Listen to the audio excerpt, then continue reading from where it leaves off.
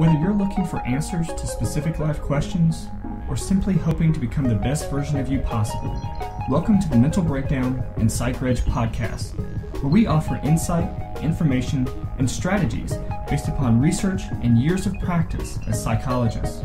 So sit back, have a listen, and get connected with our hosts, Dr. Bernie Wilkinson and Dr. Richard Marshall. Welcome back. Richard, today we're going to talk about weaponizing persuasion. This is the one that scares me. Is it? Remember yesterday, I said feels like a bit of a slippery slope. Yeah. Because you don't want to be conspiratorial. Mm-hmm. You know, you and I are not conspiratorial theorists. Not typically. And Except when it comes to ancient aliens. I'm sure that they helped with the pyramids. And Stonehenge. So let's say, this word weaponizing. Yeah. You know, you see it the first time and you think, well, maybe this is overstating the case. Mm-hmm. The case being, is digital media Mm-hmm. purposely designed to get users hooked? Yeah. That's the topic we're discussing today. And this is called weaponizing persuasion, and persuasion refers to persuasive technology, Right. which we've discussed, that the digital technologies are specifically designed to make you use them Right. over and over and over and to keep you using them. Right. Okay, and so this second part of this discussion is weaponizing Yeah. persuasion. Yeah. And so, just building from that, the idea that, well, we talked yesterday about the, intermittent reinforcers, and how powerful of a reinforcement That's right. schedule that is. Every psychologist in the country teaches that intermittent reinforcement is the strongest Right. type of That's your slot reinforcement. machines. Those Slot are the- machines. Yeah. And what we have here with the idea of weaponizing persuasion is we're throwing out cookies. We're throwing out little You don't mean nuggets. cookies like on the computer? Not on the computer. That was good. Computer cookies. No, See, but that was I'm good. getting there, right? Yeah, that was Okay. that was I'm so fantastic. proud of myself. Techno. I am too. Techno. That's great. You mean cookies, cookie crumbs like Hansel and Gretel? Yes. Okay. And or Reese's Pieces like E.T. Oh, E.T. Yeah, there you go. Bring it So, even closer to the present. But that is what's happening with a lot of the video games is that and the technology is that there's little pieces that are dropped here and there, and if you accomplish this task, you may get this reward, Mm-hmm. or if you do this, then you may get that reward. In Snapchat, for example, there's a thing called streaks, right? I wouldn't Don't know know that one. I Streaks, have a Snapchat, I know you do. but I forget to use it. I know you do. I have Instagram too. I know you do. I don't know how to use it, but I have it. I know you do. You have a Facebook that you don't use because you're not sure how to use it. This is interesting that you mentioned Facebook. Because Mark Zuckerberg is going to testify. Today is his first day to testify in Congress about this Cambridge Analytica scandal that's been in the news, which is about this very topic. Right.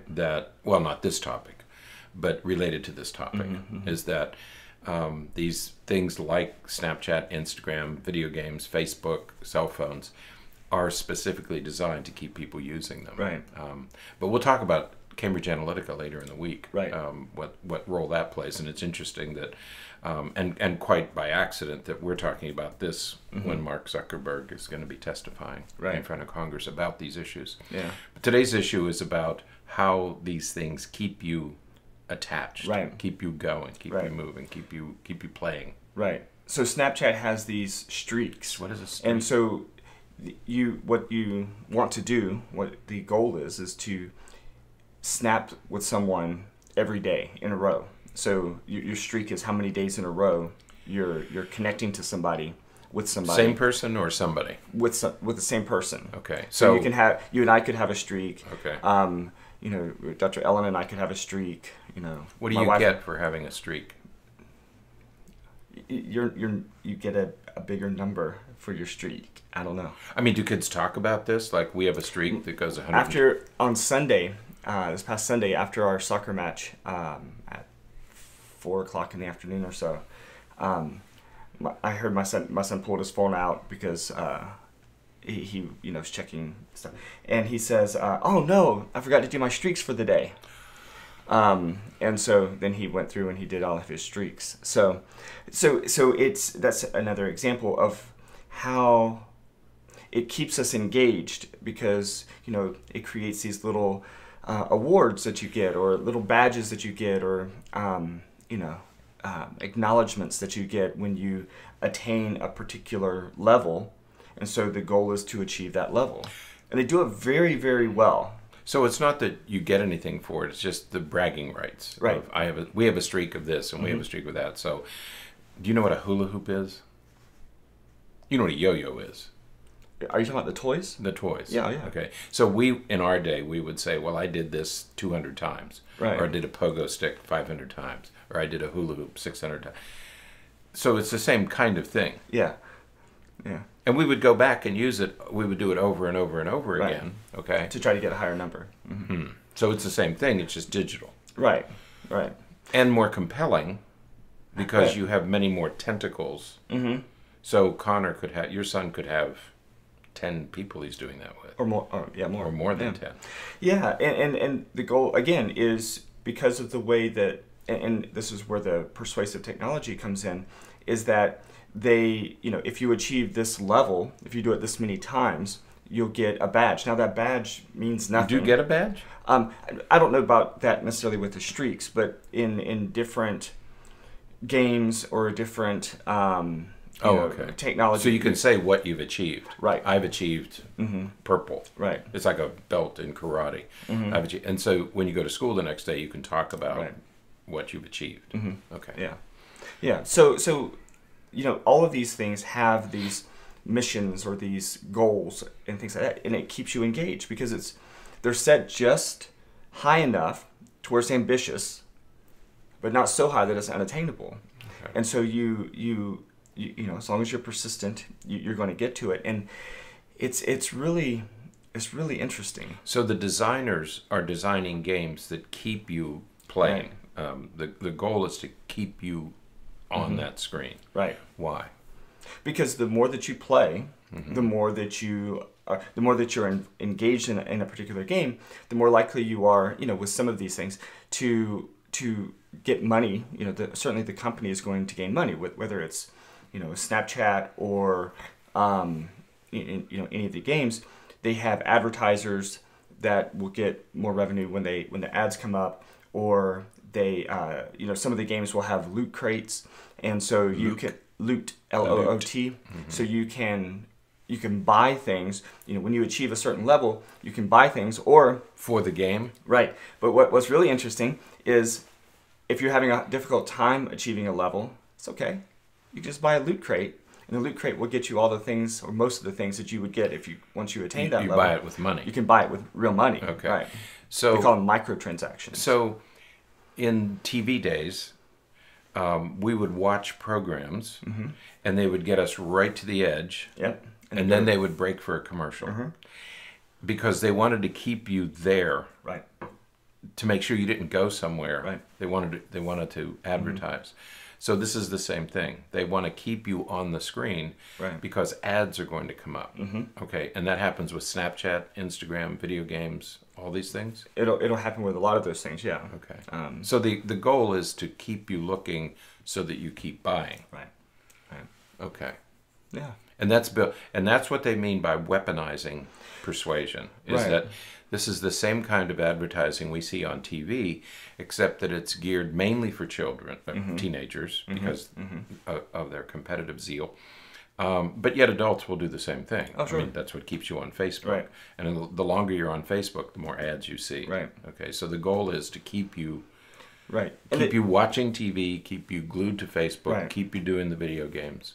Right, and the technology is so advanced that the ads that you see are particular to you.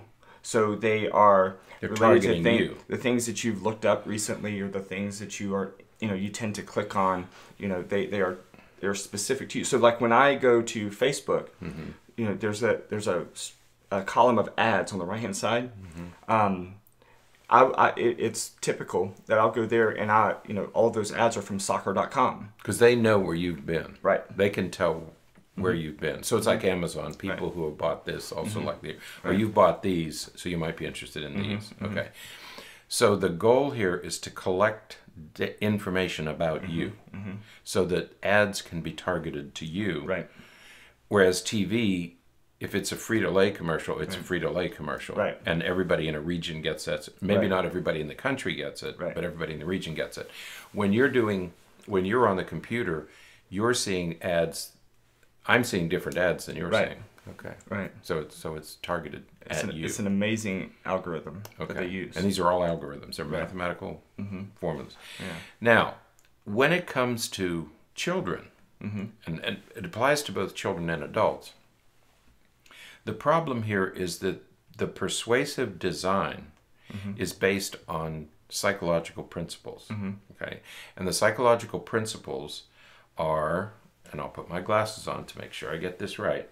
One is that they keep you there because they're appealing to basic human drives. What the psychologists have provided is these are the basic human drives. This is how the brain works. This is what the brain is responding to.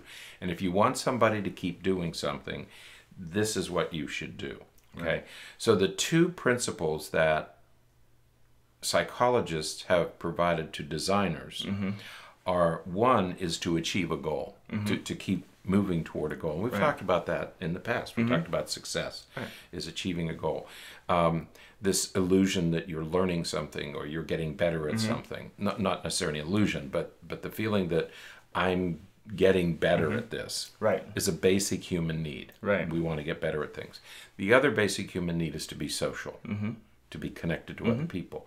And so psychologists have said these are the things that you need to do.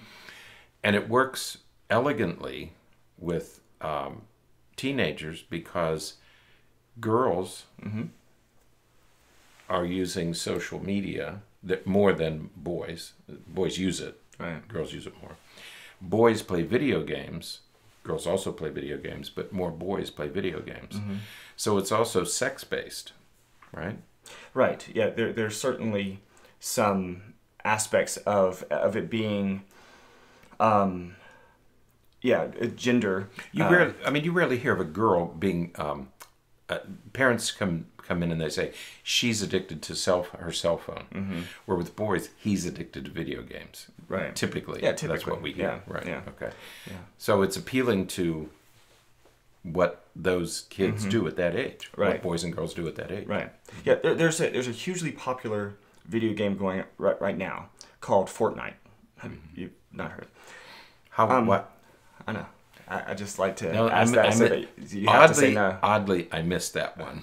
So, but the interesting, fascinating thing about Fortnite is it's free. I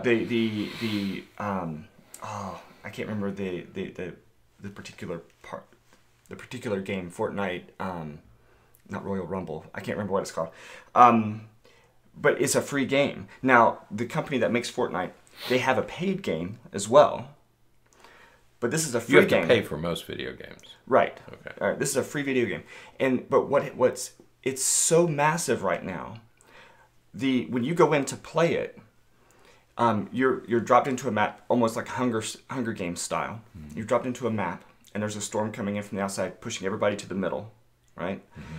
They drop 100 people in there, and it's real people from all over the world, and they're battling last man standing. Mm-hmm. Okay.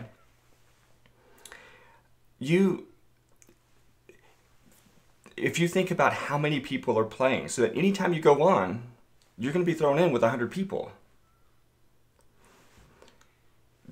There are millions of people playing this free game. Now, then that leads a lot of these folks to going in and getting the paid game. This is so much fun that I'll buy the game. And there's other.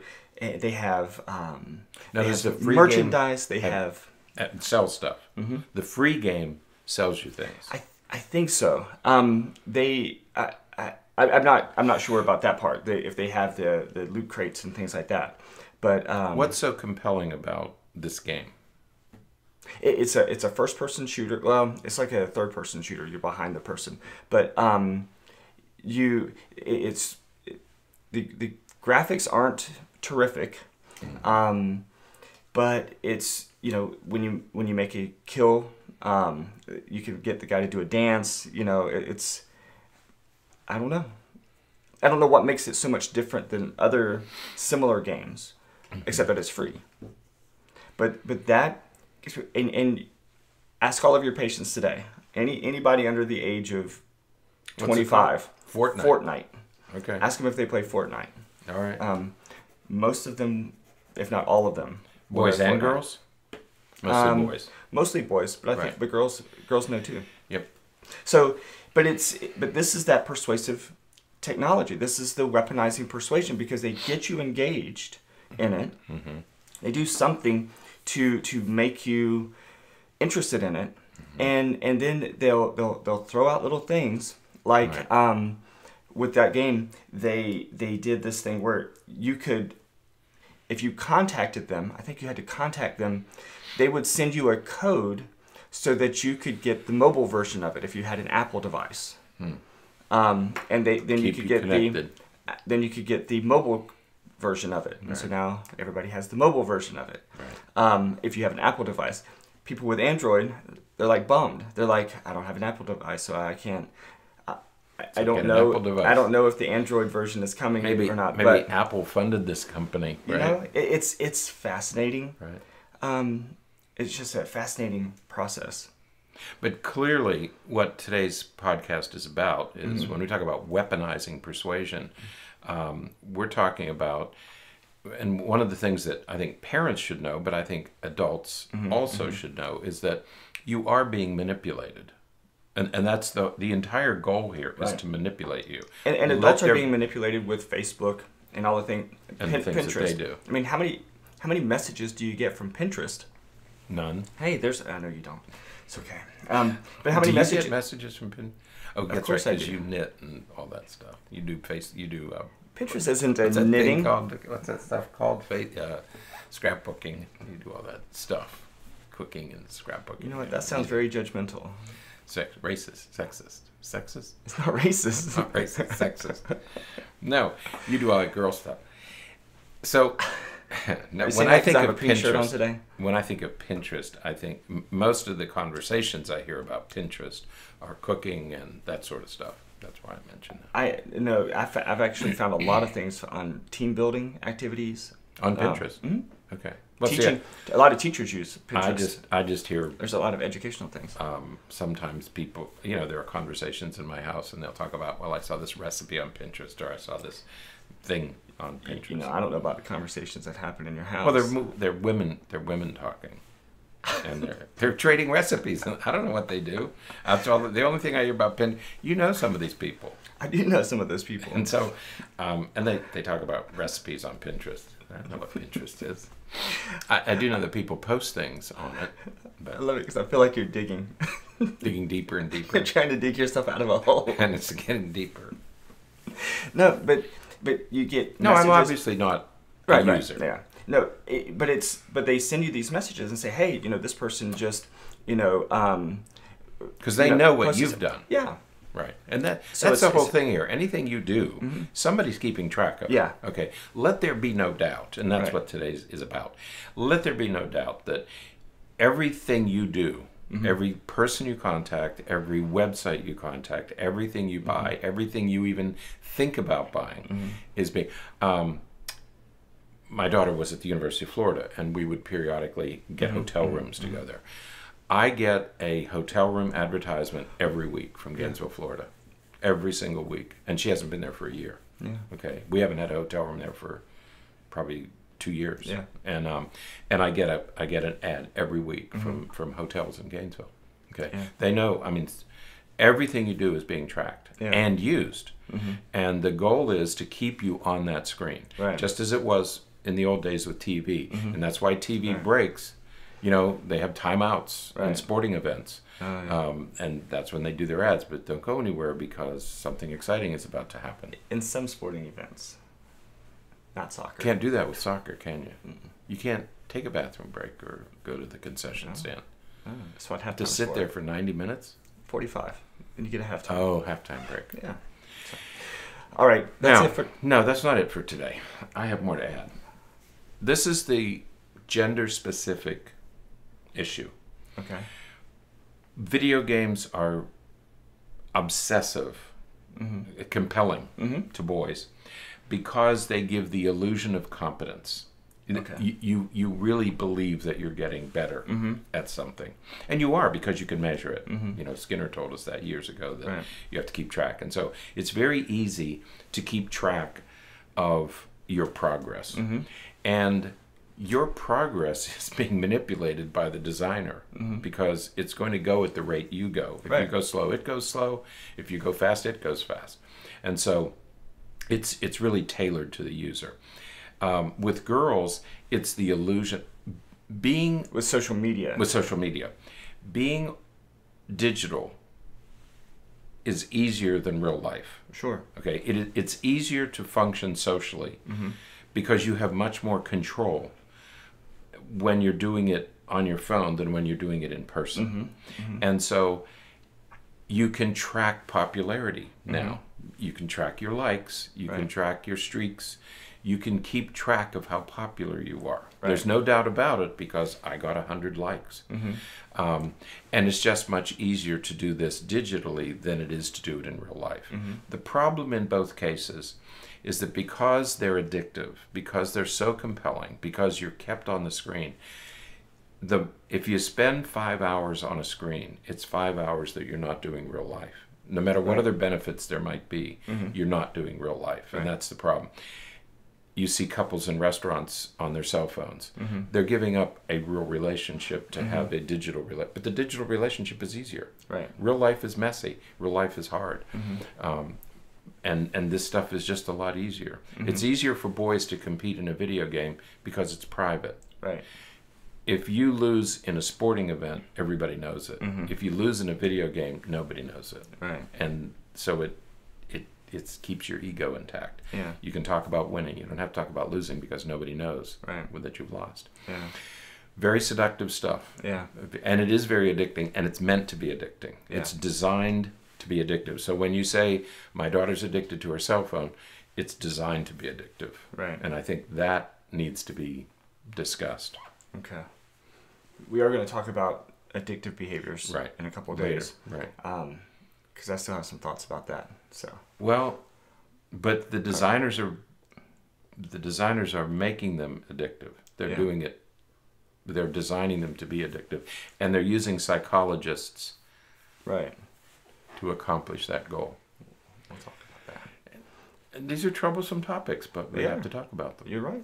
I'm not blaming anybody for it. I'm just saying this just be aware that it's happening. It is that the devices are meant to be compelling. Or addicting. All right. Is that it? All right. Until next time, stay happy, stay healthy, and forget to be afraid. Thanks for sharing this episode of the Mental Breakdown and Psych Reg podcast. Be sure to check out the show notes for links to follow us on Twitter and subscribe to our YouTube channel, where you will find all of our previous podcasts and much more. We would be honored if you would become a patron through patreon.com, where any donation you can manage will go to the development and creation of more content. Just visit patreon.com/thementalbreakdown for more information.